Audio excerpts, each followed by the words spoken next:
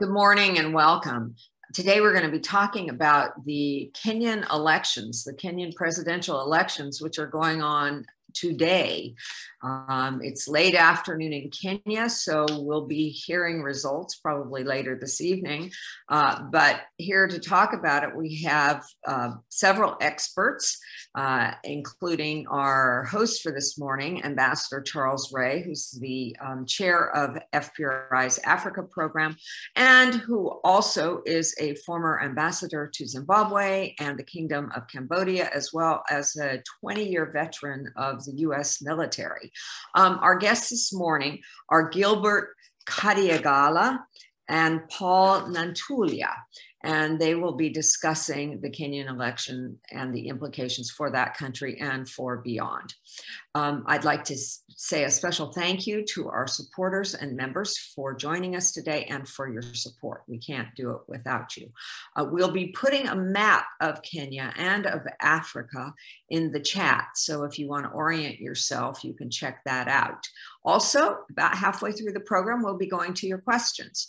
So put them in the Q&A box and you can go ahead and start putting them in anytime. You don't have to wait until we go to the formal Q&A portion of the program. So without further ado, I'm going to turn it over to Ambassador Ray. Thank you and welcome to everyone. As President Flynn said, we have two distinguished experts on Africa with us today, Professor Khadiagala and Professor Nantulya. Both are quite knowledgeable of East Africa, of Africa in general, but in particular Kenya and East Africa. We're going to be talking about elections that are going on as we speak. The polls in Kenya should be closing before our presentation is completed, but I think we probably won't be seeing results of the election until much later in the day. The outcome of this election will have a great impact, not just on Kenya, but on the region writ large, and our two guests will be discussing that.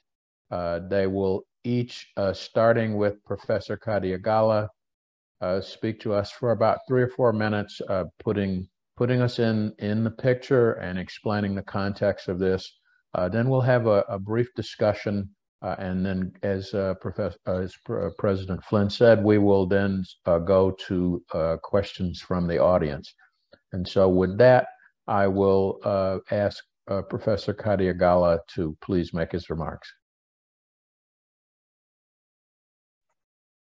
Thank you, Ambassador Ray and President Flynn, for the invitation to this very important webinar. What I want to say today is that Kenyans are going through an election. There is a very close election, but it's also a very meaningful election for the country and for the entire region. I think the broad context of this election is that it is going to, first of all, resolve a political stalemate that has existed in the country for the last 4 years. A stalemate that was occasioned by the fallout between the outgoing president, Uhuru Kenyatta, and his deputy president, William Ruto, who is now running as one of the key leaders in this election. I think the stalemate is important because the divorce between the two leaders has essentially created an electioneering process over a 4-year period. And therefore, it is important for the country, at least for this election, to end that stalemate so that, in fact, the country can get on back to its feet. And I think that is important. The second point I want to make is that these elections will mark either the end of Raila Odinga as the perennial candidate a perennial presidential candidate. This is his 5th time to be running. Fortunately, this time he has obtained the support of Mr. Uhuru Kenyatta, uncharacteristically, because Mr. Ruto, who was the deputy president, was supposed to be the heir apparent. So Odinga is either going to benefit from the support of Mr. Uhuru Kenyatta, or he may actually, if he loses the election, and then he will have, in fact, to go home. I think the bigger context also is the Deputy President, William Ruto, who's been running, in fact, since the last elections. He's been campaigning for the presidency since the last election in 2017. He's a strong contender, largely because I think he's had time to campaign as our Deputy President.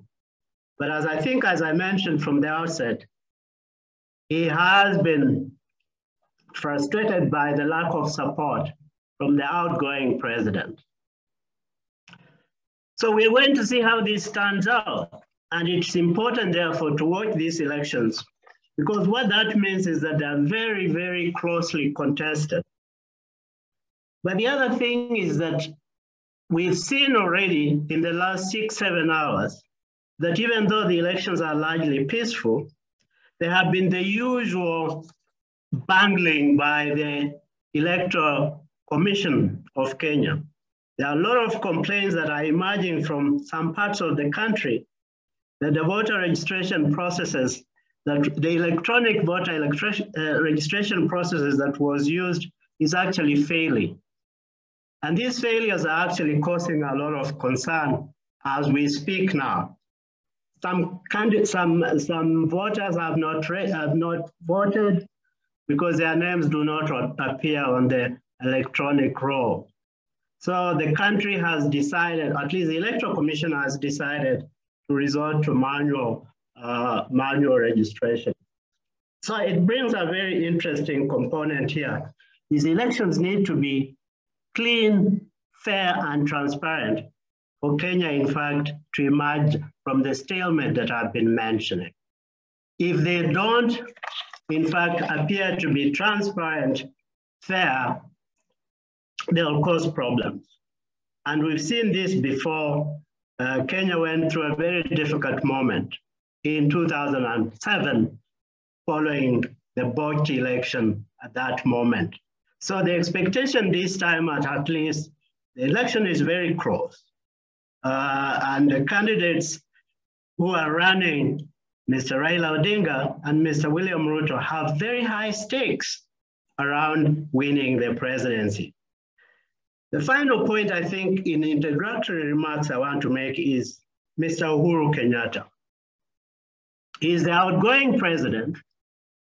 He's backed Mr. Odinga, and they're a very difficult arrangement because he's backing on the fact that the Kikuyu, his own people, then will back Mr. Odinga for the very first time. And this is a very difficult moment for him because it affects his legacy. Is his candidate, his preferred candidate, Mr. Odinga, going to make it? Or is his Kikuyu constituency going to revolt against that and therefore give the vote to Mr. William Ruto? A very dicey moment, therefore, for his legacy, but also for the entire country. So let me leave it at that, and then we can pick on other themes as we continue our discussion. Professor Nantulya.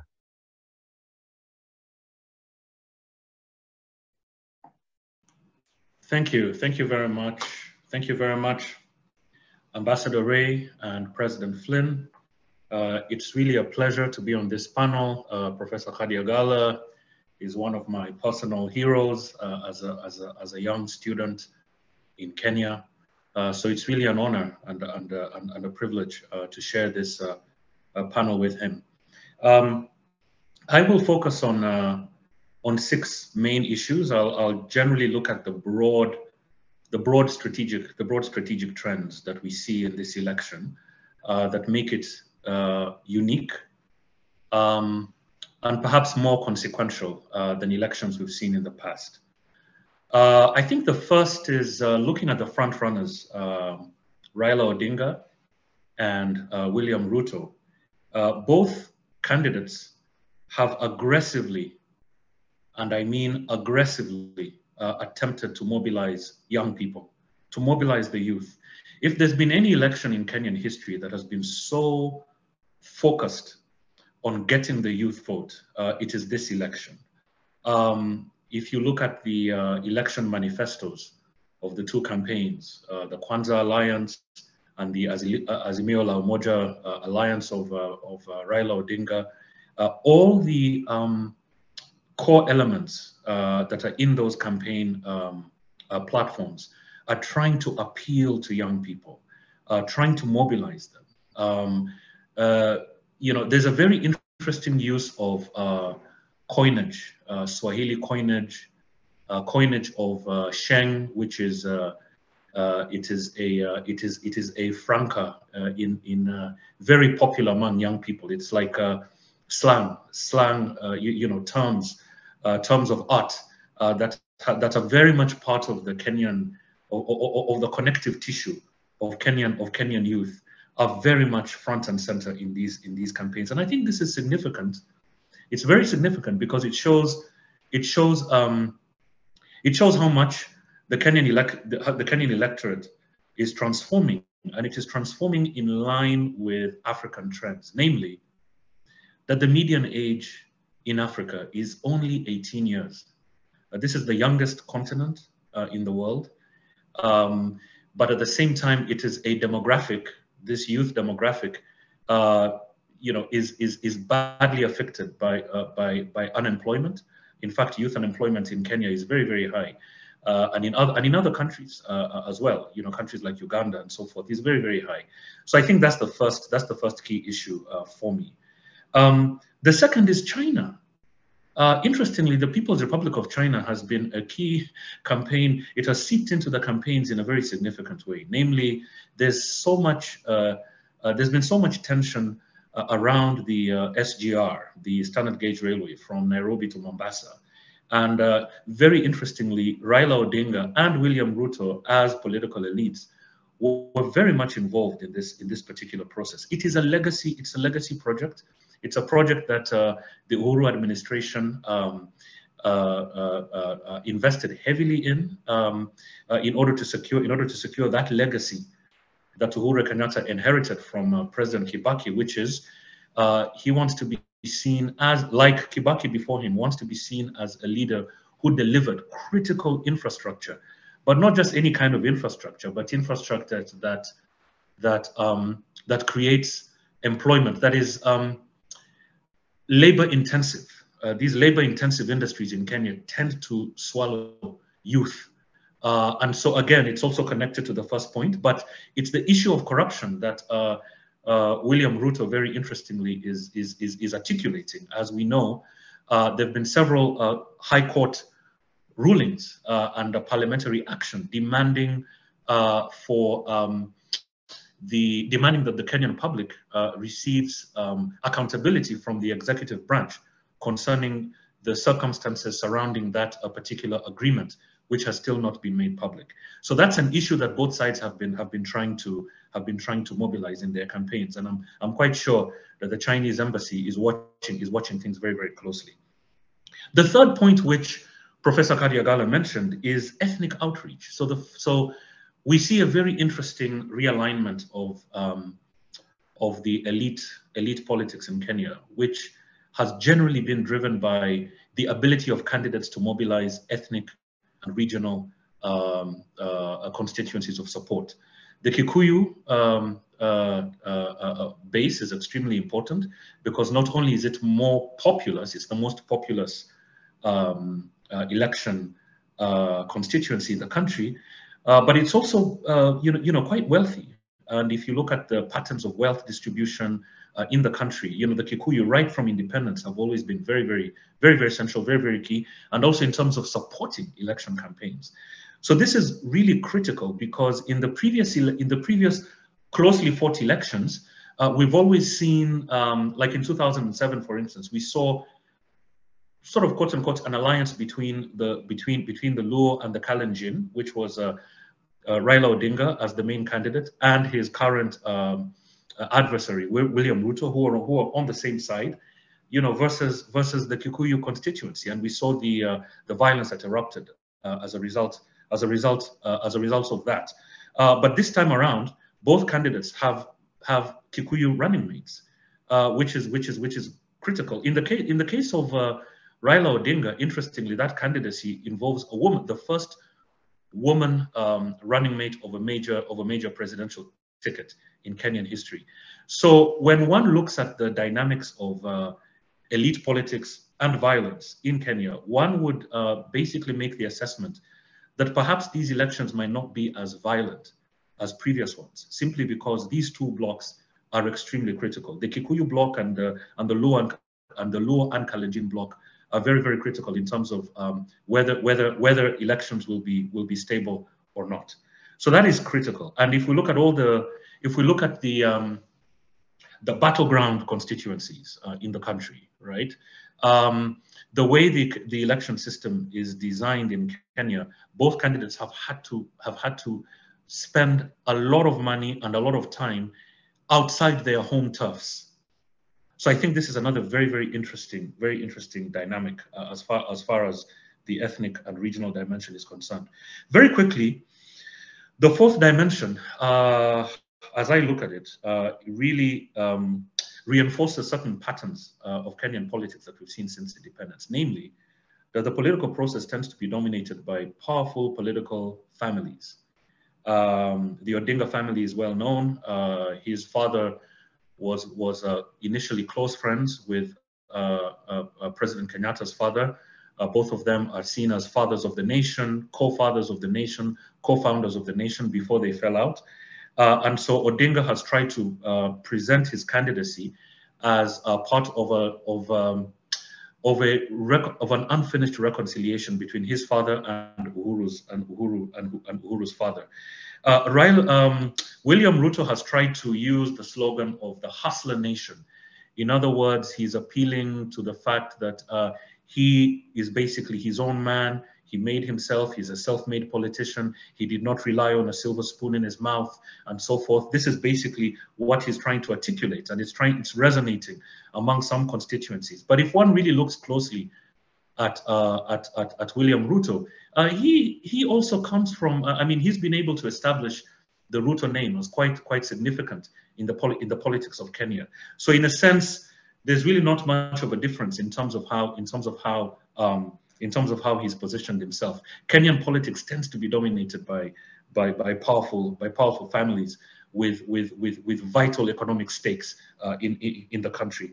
The fifth element is this very interesting dynamic of incumbency versus outsiders. Now, both of them are incumbents in the sense that Raila Odinga has the benefits of being supported by the incumbent president, right? But he is trying to project himself as an outsider in the system.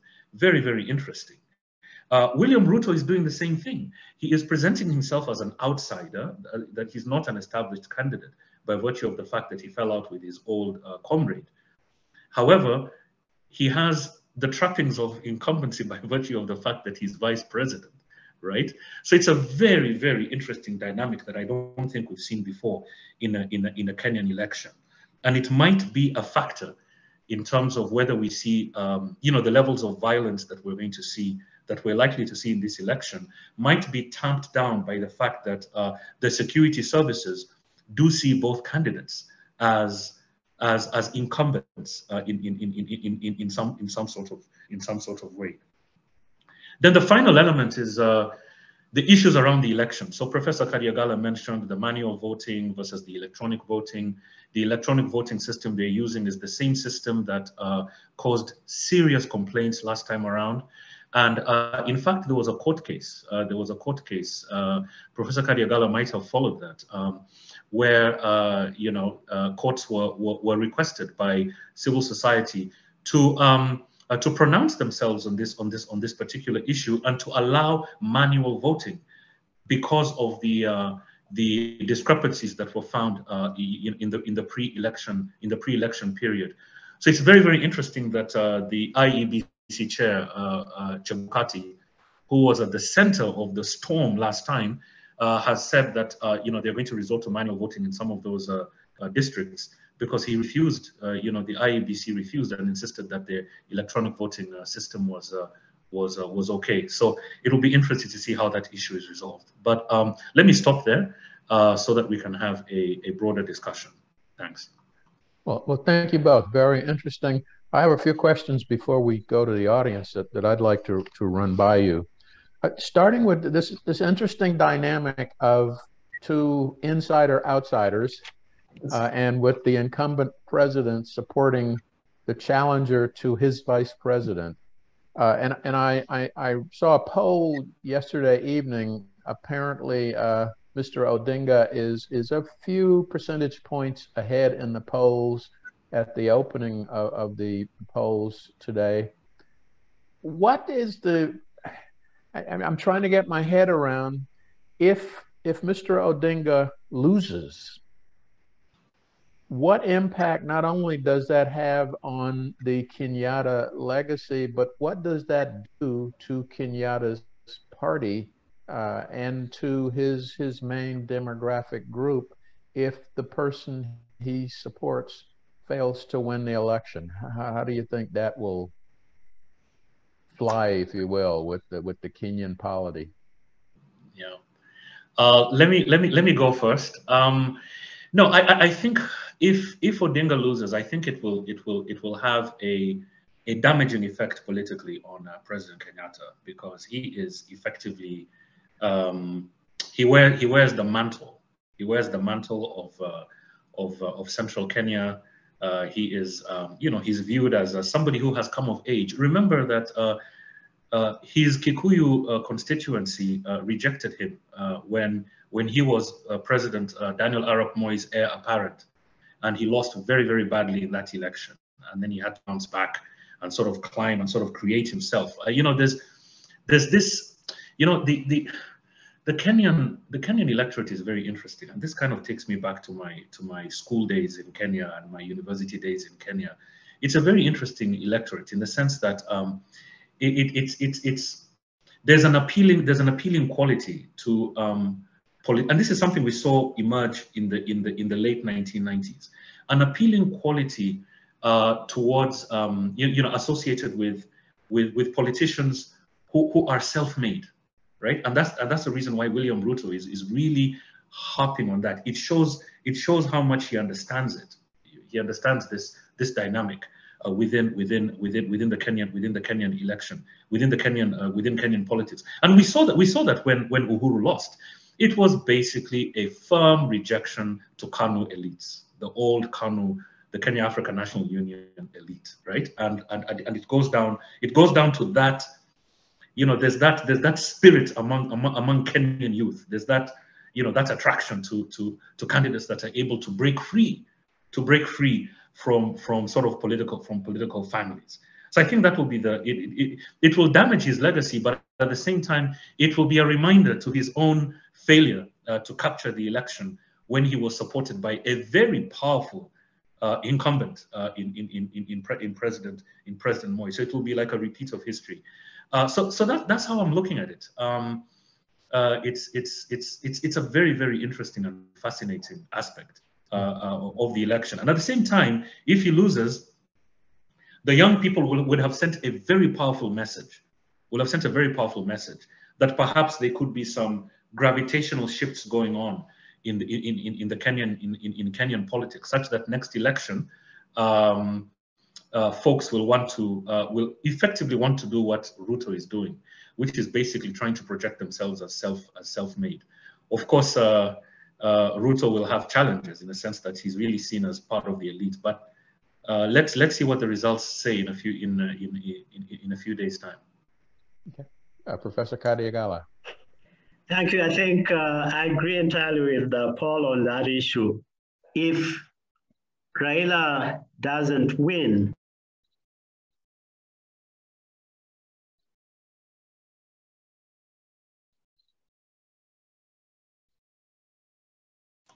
We lost Mr. Odinga. we lost sound there for a second. Sorry, yeah. So he took a big gamble in supporting Mr. Odinga. And we'll have to see whether, in fact, that gamble pays off. But I think, as Paul explains it, it's very dicey. I think one of the things that could happen is that a lot of the Uhuru's previous supporters may actually turn against him. So if they did turn against him, it depends on whether Mr. Odinga can, in fact, get more votes that would compensate for the loss of a Kikuyu vote. I mean, the figures are clear. They are saying, you know, he needs at least about 30% of the Kikuyu vote for him to make it. But that means he's also doing very fairly well in places like the Coast Province, or the Coast region, sorry, and the Western region. It's not very clear whether, in fact, that will work out as we speak.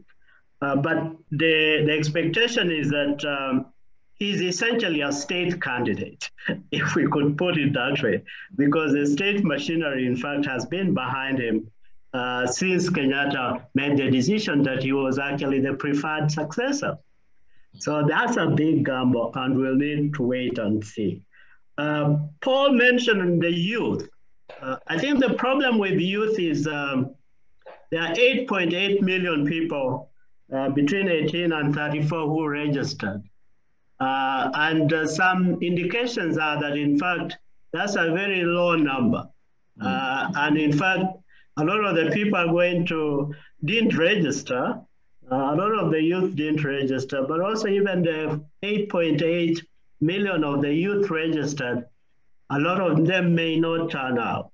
So I think we see them very active, very robust on Twitter and all these other social media. But I think ultimately, what we want to see is whether they will go to the polls and vote for their candidate. It's not very clear enough. Fortunately, voter turnout, I think, would be fairly normal, in a sense that in a contested election of this nature, people tend to turn up in large numbers.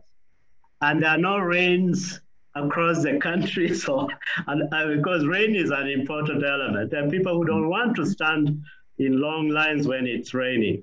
So I think the weather forecast has been very favorable, really, to the two candidates. The voter turnout is going to be fairly good, and I think that's a good sign for the electoral process. I'm not very sure about the role of youth, Paul. That was my point. I think they have been very vibrant, been making a lot of noise, but I think we want to see whether they can, in fact, go and vote. All right, thank you. You mentioned the SGR, the rail project between Nairobi and Mombasa. That's a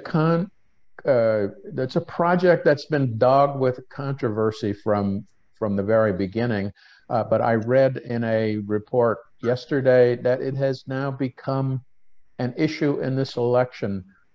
And I have two-part question. One is what's the breakdown of people who are looking at it as a positive versus a negative issue? And two, how do you think, you mentioned the Chinese embassy is probably looking at this election very closely, but how do you think this will impact Kenya-Chinese relations at the end of the day? Yes, I think it will impact, whichever way the election goes, there'll be an impact, because both candidates are trying to project themselves as strong anti-corruption candidates, strong candidates that will be fighting against the dynamic of state capture in Kenya. They both want to project themselves as candidates that are championing the independence of key institutions such as the courts and parliament, which tend to have a voice on foreign policy in Kenya. This is how the candidates want to project themselves, and I think William Ruto takes it a step further. He takes it a step further by openly stating that if he wins, he will want to review that particular project, and he will want to. He will also want to review all other projects, sponsored by different involving different Chinese entities, either as implementers or as financiers.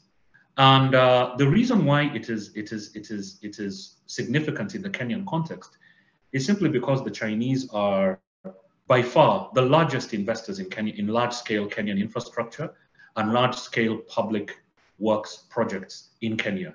This is not something that started with the Uhuru administration. It goes all the way back to the dying days of the Moi regime. The dying days of the Moi regime, there was this whole look east policy that Moi put in place as a response to complaints by his Western backers around human rights violations. So the look east policy started then. It picked up under President Kibaki. Kibaki was an economist. He was an economist. He was a structural economist. So for him, infrastructure was key. So we have seen the Chinese become critical economic partners in Kenya, who have very strong ties with not just with the Kenyan political elite, but also with the business elite to some extent. So it is a key issue in that sense. But then if we look at it in terms of the FPRI in particular, yes, it was labor intensive and absorbed a lot of labor, especially going all the way down to the coast province, where ironically Odinga appears to be very strong in that region. But then that project has also caused an upsurge of demands for accountability, especially around corruption, the manner in which tenders were distributed. Right, many of those tenders were secured by companies that had significant backing by different political elites. The Uhuru administration has been on the block for that, and he's faced significant demands coming from lawyers, from trade unionists, and so forth, to make public this agreement. It's the most expensive and the largest project in Kenyan history. So there's this demand for due diligence. There was the Court of Appeal pronouncement, which declared that project null and void on the basis that it violated Kenyan public procurement laws. But this was after the fact. But nevertheless, it provides a bar. It sets a bar and it sets a precedent for what the Kenyan executive branch will do in future arrangements of that kind, not just with China, but with other foreign investors. So I think a precedent has been set. A precedent has been set for due diligence, for accountability, and that is precisely why both candidates are trying to play this matter up. It just so happens that the Chinese are the most visible in these big, large-scale legacy economic projects that both candidates are trying to rally around. Professor Khadiagala, you like to add to that? In transport diplomacy, there are two issues here. First, the two candidates are being disingenuous because they were part of the decisions around the Kibaki regime on inviting the Chinese.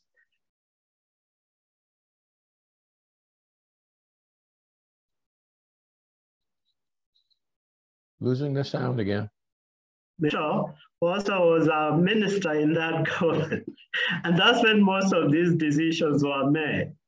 So the current politicization of the issue, I think, is very populist in a manner that is actually denying us the truth, which is that both candidates were in fact complicit in the decisions around the SGR and other transport-related decisions. But the second point I also want to make is that the train has already left the station.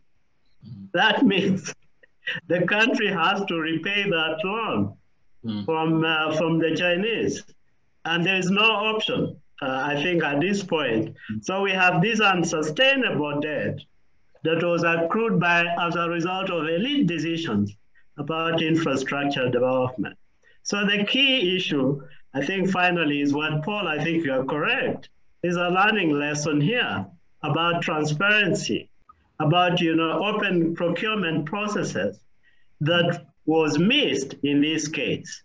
The issue is whether the Kenyan elite, in fact, can learn from that mistake. And the story there is not very clear. I mean, these mistakes have been repeated and repeated all the time. Corruption is at the very center of the political process. Both candidates are fighting against corruption. Both candidates are not clean, and everybody knows that. So the issue around how do you confront the scourge of corruption is a bigger question in Kenyan politics. And I think we have to see whether the lessons have been learned and learned carefully. Thank you. One final question, and then we'll go to audience questions. There was a news report several weeks ago about the role of social media, in particular, I think Facebook, and their control or stepping down or clamping down on disinformation and negative social media communication, particularly hate speech and posts that seem to be inciting violence. What do you think the role is of social media in this current election?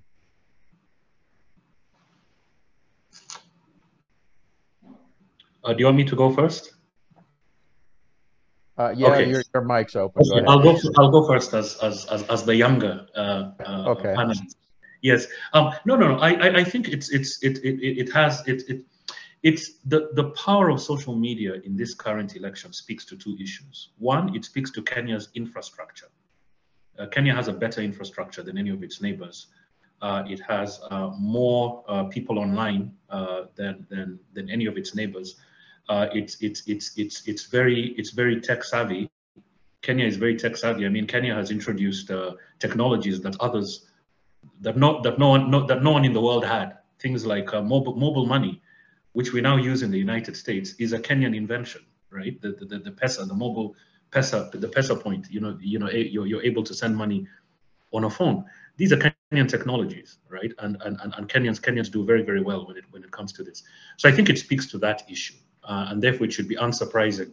It should be unsurprising, the digital side, and both candidates have projected themselves as digital. They've embraced this. So that's the one issue it speaks to. The other issue it speaks to is the youth demographic. I mean, Kenyans are very, very creative when it comes to the use of social media, when it comes to mobilizing around social media.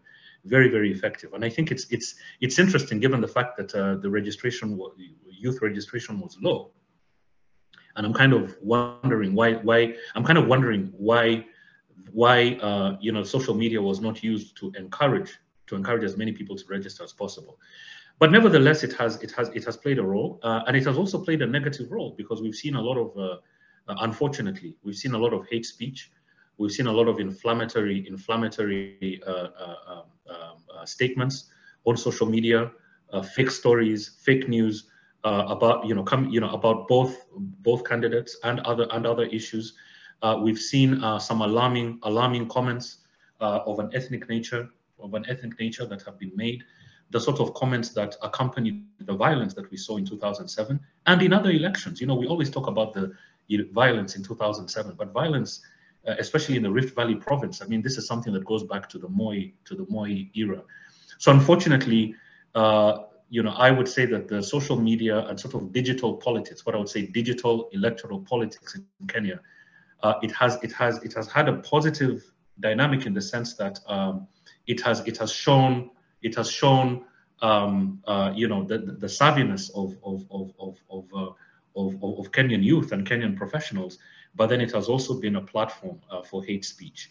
And this is something that is going to continue to be a problem, not just in Kenya, but in other African elections, that will be coming up this year. Professor Khadiagala? Paul, thank you very much. I think that response covers the two components of the use of social media in Kenyan politics since 2007. One, it has been very polarizing, inflaming ethnic passions and so on. And we've seen this consistently over the 4 elections since 2007, that the level of mobilization through social media sometimes, in fact, turns very ugly in the Kenyan context. But I think the more positive element is the ability really to mobilize larger constituencies. And given the coverage of internet and so on, I think these technologies have been very, very useful. But I also want to come back to the issue, electronic, the biometric voting. These are part of the new technologies that, in fact, they should have been utilized better in the Kenyan context, in fact, to make more cleaner, more transparent elections. But I think what we see is that there's a lot of unpreparedness on the part of the Electoral Commission really to do a good job. I think they should be, from day one, in fact, be preparing for the next election. And that means therefore investing even in these very good technologies that are going to enhance a more transparent electoral processes in Kenya. But now we are not there yet. So I think we have a lot of Facebook, we have a lot of Twitter as avenues of mobilization. But I think we need to do, or Kenya needs to do more in leveraging these new technologies actually for better electoral processes. Thank you both. And now we will go to questions from the audience. Thank you. Thanks for a very interesting discussion. Following on your conversation about the youth vote, we have a question from the audience asking about the women's voting bloc. And the question is there a women's voting bloc that might propel Baba and Martha to win? And for those of you who don't know who Baba is a nickname for Raila Odinga, which I understand, correct me if I'm wrong, means daddy. And Martha is his running mate. He named a woman as his running mate. So who would like to take that one?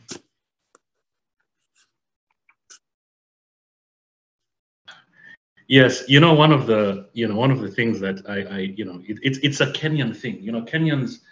Kenyans love coining terms of art. As I mentioned earlier, it makes everything very exciting, and it takes me back to my school days. Things take on a life of their own, with the usage of such terms. So yes, Baba, as he's known. In fact, before Baba, he was known as the first son of Kenyan democracy, simply because his father was the original campaigner for multi-party politics in the country, and was actually detained by his comrade Jomo Kenyatta, with whom he established Kenya as an independent country. And Raila was actually implicated. And in some of those efforts, like father, like son, and actually even ended up he was detained and even ended up in exile at some stage before coming back and sort of breaking bread with Moi. So he's kind of grown from the kukumfalme. Now he's the big cockerel. And yes, the Baba Care, the healthcare is known as Baba Care. This is what he's trying to promote. In terms of the youth, in terms of the women, well, I mean, it remains to be seen. It remains to be seen, but I mean, we should, Martha Karua is a very strong running mate, in my opinion. She made her bones during the struggle for multi-party politics. Very courageous. One of the, there was a cadre of women politicians, young women politicians, including Martha Karua, who took on President Moi head on, during times when it was very, very dangerous to do so. So she has that. There's that memory. There's that memory of the role that she played, and her courage. in that process. Secondly, she's always been known as a very good mobilizer. I don't know what the electorate will make of her role in the Kibaki administration, right? You know, after the post-election violence, she was sort of on the other camp, which is sort of a typical feature of Kenyan politics. You know, they're adversaries in one election, they're friends in another election. I don't know to what extent that might tarnish her, but she's always been very, very strong. I mean, when we were, you know, kids in university, she was one of the people. You know, there were sort of many names that we used to talk about, and Martha Karua was one of them, right? So it might just tip the scales in favor of Baba. Who knows? You know, it remains to be seen. But the point I'm making is that she's a strong candidate with a strong history, and will be remembered by young people who fought for democracy under President Moi. Professor Khadiagala, anything to add to that? I think the women vote has been significant in all these elections. The only problem is whether that vote could ever be translated into a formidable force to elect somebody like Martha Karua. And I should make clear that she ran before. She ran before for the presidency, and then she didn't do very well. So in the current context, I think she may have gravitas because she is with a candidate who looks like he's a winning candidate. So that's potentially, I think, her value is that she could, in fact, help in galvanizing Kikuyu votes for Mr. Odinga. But again, given the uncertainties of Kenyan politics, that's another gamble. Nobody really knows whether she's able really to sway some of the voters who've already been convinced that Kenyatta betrayed the Kikuyu by supporting a Luo candidate. So it's not very clear whether she will do it, and we'll just have to wait for the results. But I think as a candidate, she's a really formidable mobilizer, and she's presidential material. I think that's one of the calculations, I think, around Mr. Kenyatta, in fact, foisting Martha Karua to Baba, in fact, because he's 77 years old. If he wins, this will be maybe his last and final term. I mean, he will be 82 in the next elections. But I think, potentially, therefore, if he does very well, naturally the pressure is going to be the next elections, Martha will be the candidate. And that will be very interesting. Now does Martha have a nickname? I don't know. Not yet. What they have done is that since Baba is a presidential candidate, some people are just calling her Mama. That's yeah. Mama Martha. There's a certain alliteration. Yeah, Mama Martha, yes. Yeah. Okay. We also have another question. Kindly weigh in on the potential foreign policy postures by both candidates, particularly as they relate to geopolitics. I think both regionally and farther afield, but I think certainly a lot of eyes are on the Ethiopia-Tigray issue. So would you like to start with that, Professor Khadiagala? I think with respect to foreign policy, Mr. Raila Odinga has had more experience in positions of African stature, if we could put it. I think when he was chosen to be, when he went into this alliance with Mr. Kenyatta in 2018, he was appointed as one of the the key AU infrastructure envoy. So he has a very good record of actually dealing with leaders abroad. His foreign policy, therefore, and his foreign policy team would actually be much more stronger. Unlike Mr. Ruto, who has been very much inward looking. although he could assemble a team that is also going to play a role in regional conflicts and so on, but he's very weak in foreign policy because he's made some statements about some countries in the region that you don't expect a country, in fact, to make, especially the DRC. And he was accused of belittling the people of the DRC and so on. So, but I think the records are very clear. Mr. Odinga would be much more stronger in foreign policy. He has the experience. I think he has the stamina, but also the ability to appoint a much stronger team than Mr. Ruto. But again, then foreign policy only comes up after you win or you lose the elections. Paul Nantulya? Yes, no, I agree. I agree with Professor Khadiagala. I think Raila Odinga is much stronger on foreign policy. He's got experience, and he also has name recognition. I mean, within the African Union, within the African continent, he's also known as, well, his father was known as a Pan-Africanist, a very serious Pan-Africanist who was involved with the liberation movements. And so that is sort of, that is a legacy that is, that tends to be transferred to Raila Odinga. And it's something that he uses very, very cleverly. So I think he comes from that heritage, all right? And he will be known on the continent. At the same time, he's also tried to play in previous elections. He's tried to play the distant, or maybe not so distant, link between his family and President Barack Obama. And that is something that is clearly aimed at winning some sympathy in the United States, and especially also among African Americans. The Odinga family has this relationship with African American constituencies here in the United States, which I think might serve him. It might serve him well. He has a good foreign policy team. I mean, some of his folks are from the Africa Policy Research Institute, that's headed by by Peter Kagwanja, who has really gone full force backing Mr. Odinga.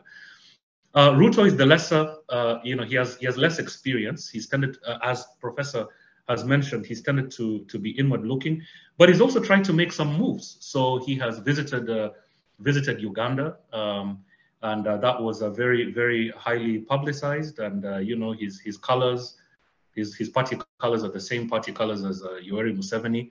And Yoweri Museveni is seen as the elder statesman. He's the cuckoo, the big cock of the region, the cockerel. The cockerel is a very popular Kenyan and African symbol of authority. So Museveni is seen as such, and I think and Ruto has tried to make those inroads. So it will be interesting to see how that plays out.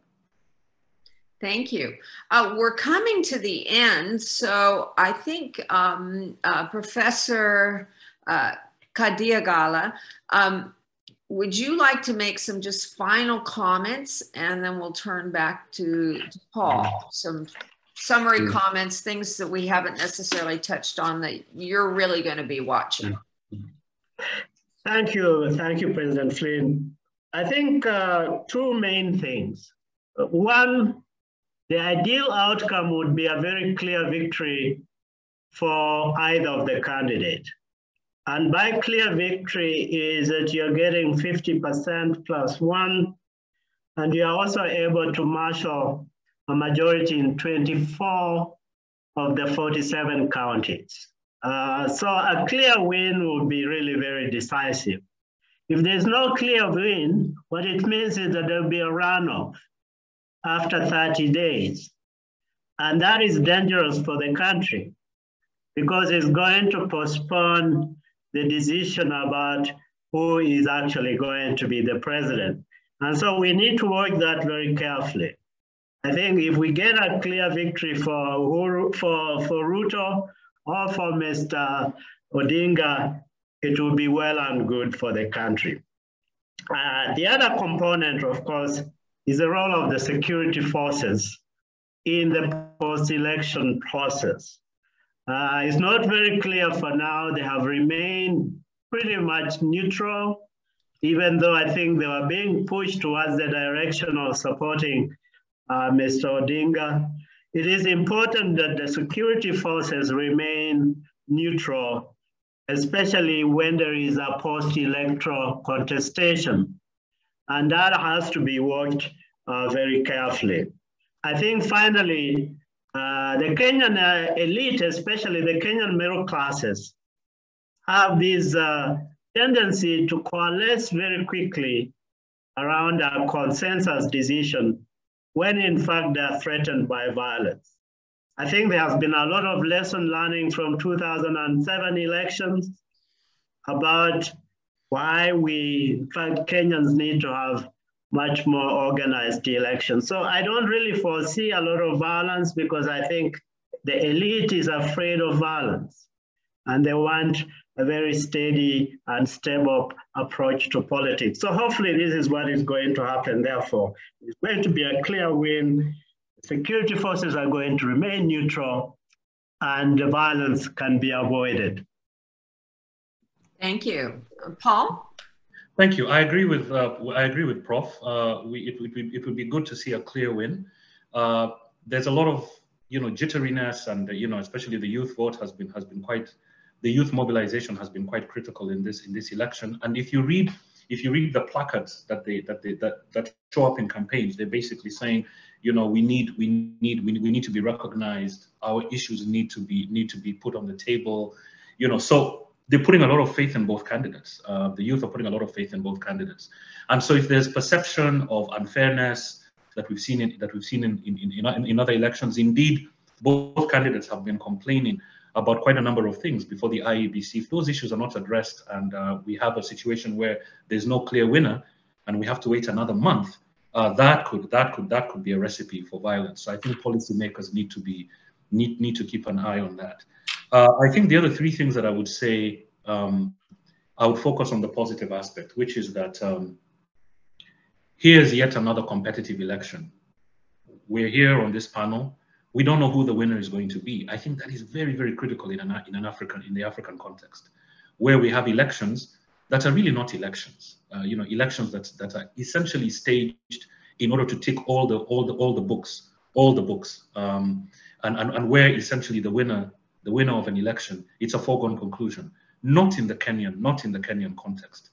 And I think this election, the Kenyan elections have become more and more competitive over the years. And I think that is a critically important trend for Africa. Secondly, the issue of incumbency. In Kenya, okay, there was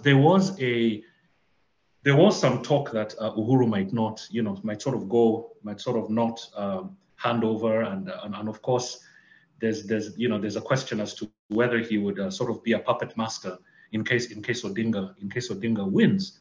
But nevertheless, I think the Kenyans have acquitted themselves well in establishing a tradition of peaceful transfers of power. Now, peaceful relative in the sense that we've seen violence in elections, but we've seen this as a tradition, and I think it's critically important that as we talk about the Kenyan polls, we also need to remember that. Finally, I think there are quite a number of lessons for Kenya's development partners, including the United States. And I think one is to recognize that we have a demographic shift here. We have a demographic shift. And the demand for accountability and the demand for greater democratization is coming from young people.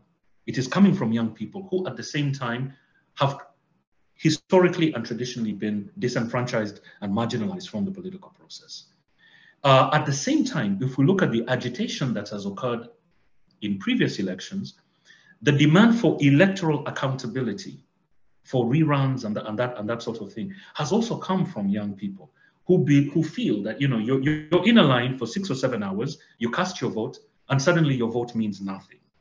I think that is also critically important in the sense that development partners ought to be very, very serious in understanding that there's a demographic element at play, seriously supporting democratization and institutional strengthening. This ought to be part of the foreign policy engagement of Kenya's development partners. And on that note, I think I would like to acknowledge some of the proactive diplomacy that we've seen in the past, that we've seen in previous elections, even though the electoral result was not always and did not turn out as expected, but we've seen ambassadors that have played a very, very proactive role. I would like to single out Ambassador Aurelia Brazil, who I believe is one of the who is observing this. I would like to single her out because the role that she played and the role that her successor and her predecessor played in Kenya at a time when it was extremely dangerous to do so, when it was extremely dangerous to make pronouncements of human rights and so forth, ought to be a standard by which international partners engage. I mean, this week my colleagues and I are commemorating the death of one of our students, one of our fellow students, James Ochola, who we all called Jordan. He was an excellent basketball player, and he died at the hands of police. And we were part of a demonstration that could have gone very, very badly. And Ambassador Brazil, and her team protected us from reprisals, from the paramilitary police. So, looking at the role of security forces in elections and the very, very difficult activities, the difficulties that human rights activists and student activists have endured in Kenya, it would be extremely important for Kenya's development partners to ensure that these issues, the issues of democratization, the issues of human rights, the issues of student activism, the issues of accountability are really put front and center in any foreign policy initiative. So I think I'll stop there. Thank you. Thank you to both of our panelists for a superb discussion about a really important election. And to Ambassador Ray, thank you for convening this interesting discussion. I think we'll all be very, very attuned to our television and our news feeds as we go into the evening to see what happens. So thank you. And I'll also put in a plug. Friday at noon, FPRI is doing a program on Speaker Pelosi's trip to Taiwan. What does it mean and what does it portend? Please join us for that as well. So thanks to you all for joining us today, and we'll see what happens. Goodbye.